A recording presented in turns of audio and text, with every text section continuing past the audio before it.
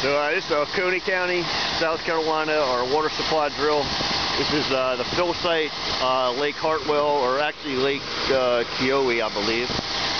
And this is Westminster Engine 6.3, so it's a big engine tanker. And he's drafting, hard to see, but he's drafting out of 6-inch hard sleeve using a TFT low-level strainer on the boat ramp, and feeding that 5-inch hose with dual threes coming off the driver's side, the 1,500 gallon minute pumper, and then up the ramp through 200 feet of 5-inch hose to a manifold, and that's where they're loading tankers at.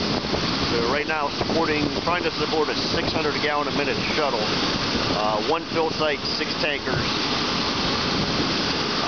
and about a 3-mile round trip. So that's been a little tricky. They've had a couple issues here just with the drafting, but they've worked through that and have done a good job of getting that line set up, the fill line set up to the top of the hill. So in this area for the county, they standardized their loading. They load with dual 3-inch hose using 3-inch cam lock. Really is fast. Guys are good about that in terms of hooking, disconnecting, hooking up, and all those kind of things as a tanker really work out pretty well.